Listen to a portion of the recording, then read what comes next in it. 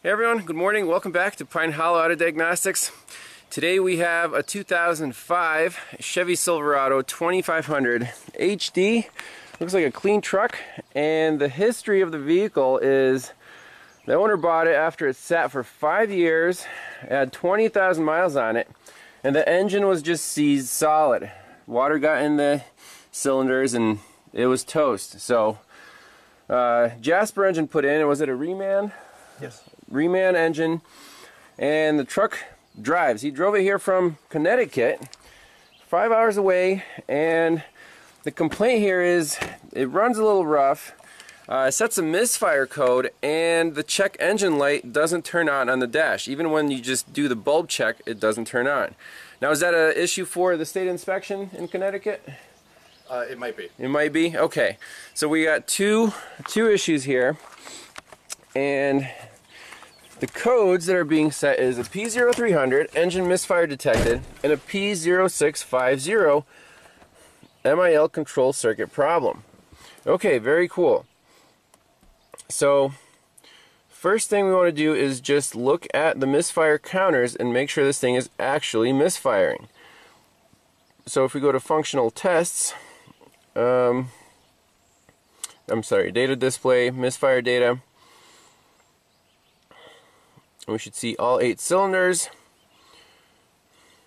and then miss history. And you can see the history is kind of all over the place, mostly on bank 1.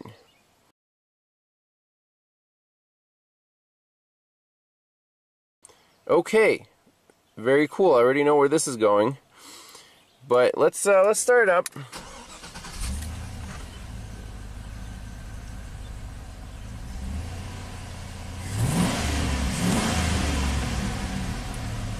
So, no dead cylinders, I can tell you that right now.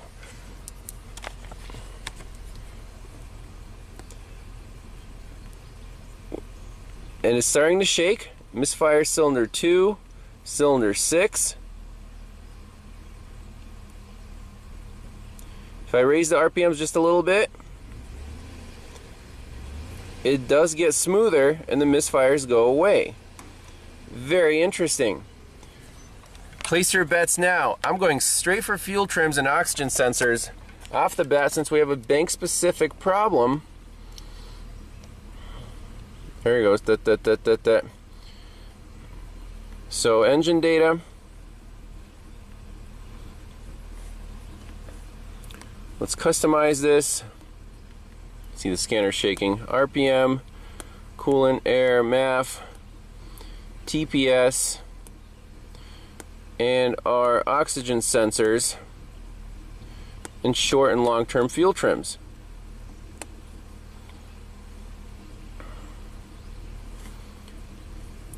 So these are the 2 upstreams. These seem to be switching. Long-term trim is about 2%. Short-term trim is about 0. That's very interesting. And to raise the RPMs just a little bit, it gets a lot smoother.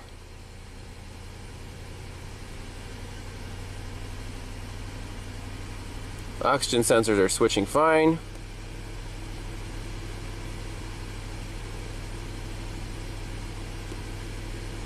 There you go. Seems to run great. Now back it off.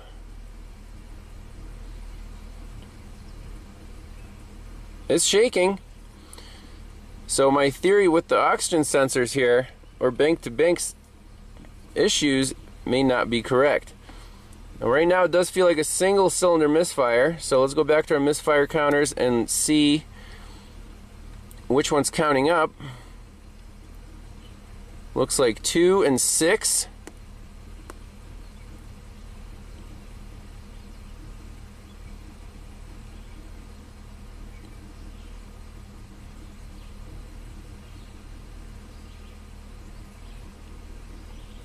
Two seems like the biggest culprit.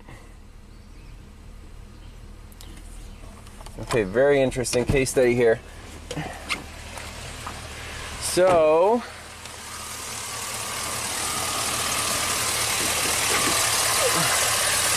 You can see the engine's kind of shaking a little bit. So cylinder 1's over here, cylinder 2's over here. Let's unplug the injector.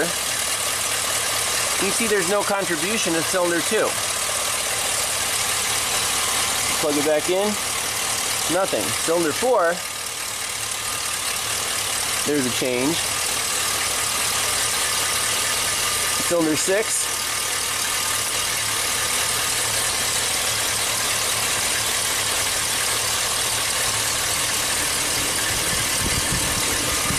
Cylinder 8.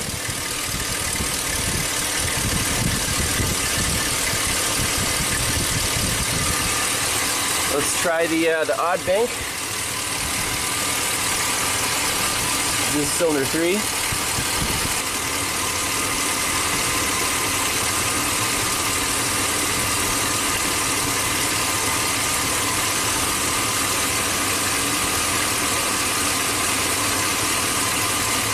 It's really hard to say. On a V8, sometimes the drop test isn't the most conclusive. So cylinder 2, definitely no contribution. Yep, 4 is contributing.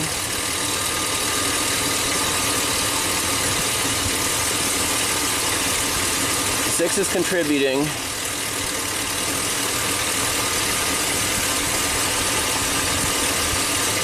Eight is contributing. So I don't like cylinder 2.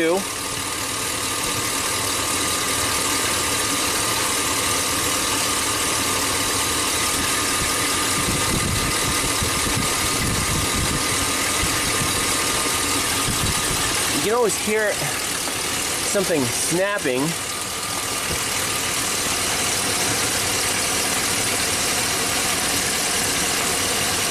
So I unplug cylinder 2, you don't hear the snap. Plug it back in. Snap, snap, snap, snap, snap, snap. Okay, that's definitely a problem. So let's start with that. The spark is not getting into the cylinder on number 2. And take care of that problem and then see where that goes. Alright, so the easiest thing to do here is swap the actual plug wires around. So I moved number 2 to number 4, and number 4 to number 2. So let's start it up and see if the misfire moved or not.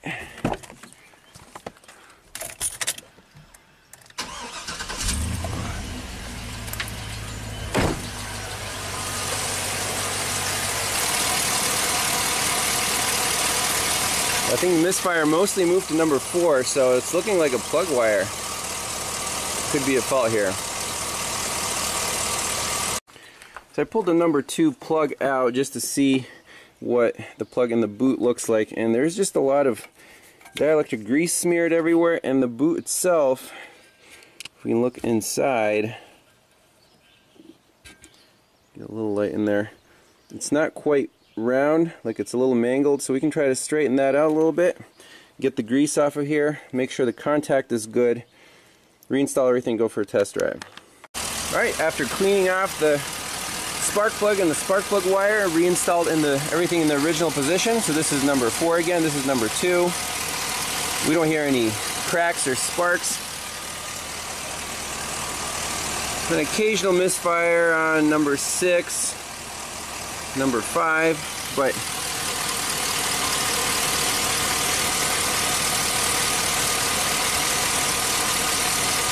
I mean, for long-term reliability, I would recommend all AC Delco spark plugs and wires, but we kind of proved that that's the issue. So I'd say let's take it for a spin and tackle the check engine light problem. So at this point, I want to do a crank relearn. So in functional tests, CKP variation learn.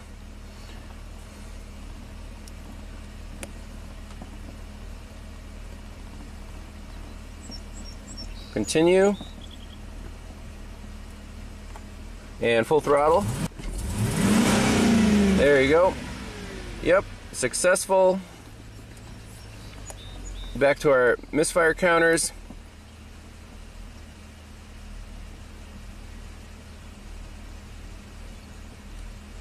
Raise the RPMs a little bit.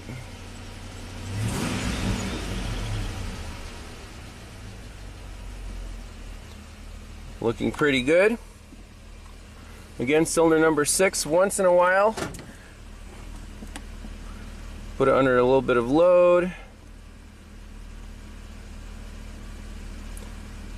So we could do the same to number 6 plug wire.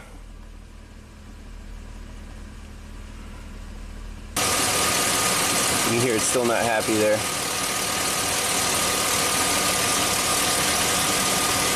Alright, so we know number 2 needs a new spark plug and wire. Let's check out the check engine light.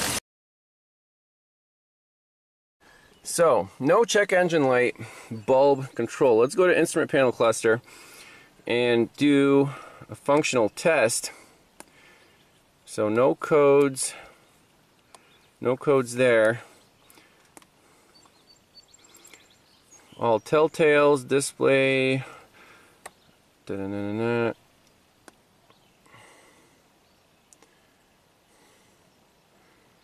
Let's see, on.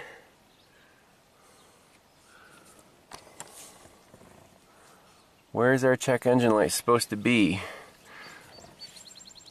It's possible that a bulb is burned out.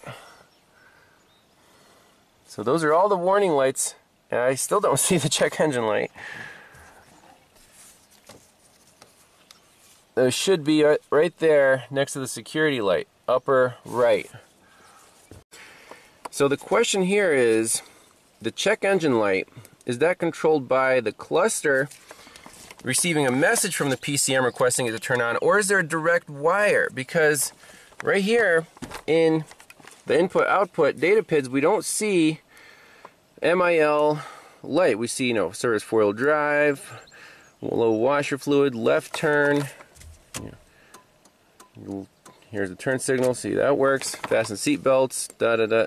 Like, we don't see the MIL anywhere in this data list. And keep in mind, the check engine light, the computer actually set a code for check engine light control for the code, for the circuit code.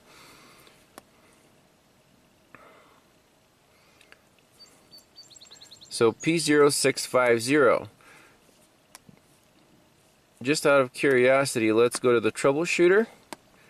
P0650.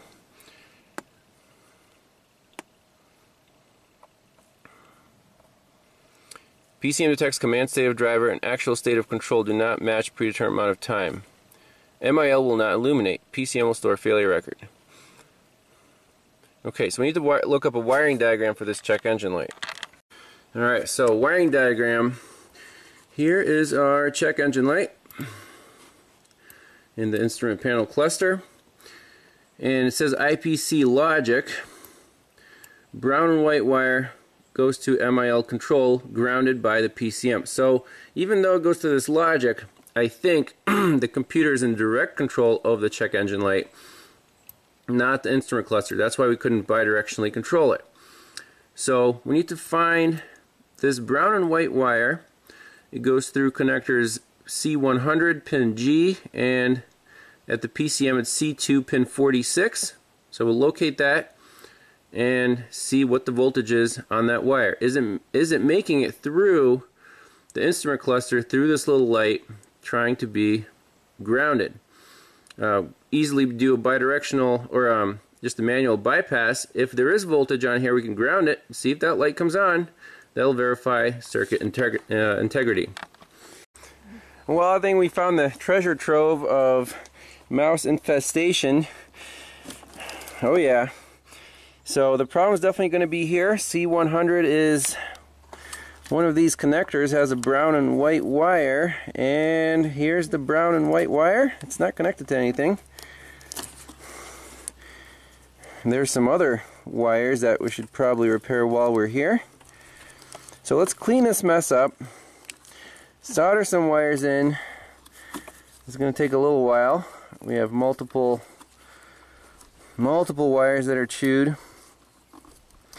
And once we reconnect all this stuff, we'll make sure the check engine light is back in action take the truck for a spin, and should be pretty much good to go. A little fire.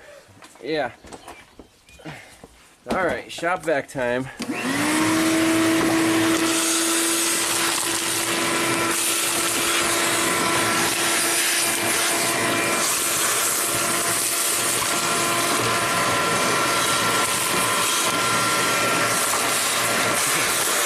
Nuts included. So, ironically, the only wire that was completely shredded and broken was the check engine light wire. So I guess the rodents didn't like check engine lights either. But what I want to do is just reconnect that one wire and make sure the check engine light illuminates before doing the repairs. And there it is. It's back. So let's finish up the wiring repairs and make sure this truck is good to go.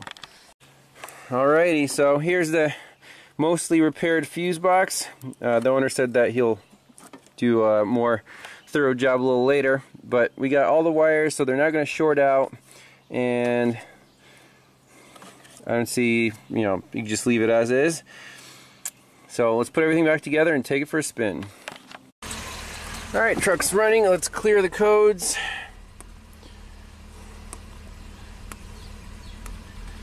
So truck is still obviously running a little rough because of the ignition problems. Let's go to data, Misfire data. So Misfire cylinder 1. Looks like cylinder 8. So probably just 1 because we moved the spark plug wire from number 2 to number 1. So the Misfire did follow this plug wire. Very interesting. So I temporarily installed a Subaru spark plug wire. It's on there. So this is junk.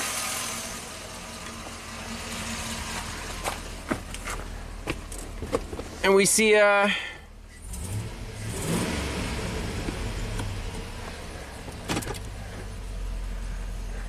see, put it under a little load.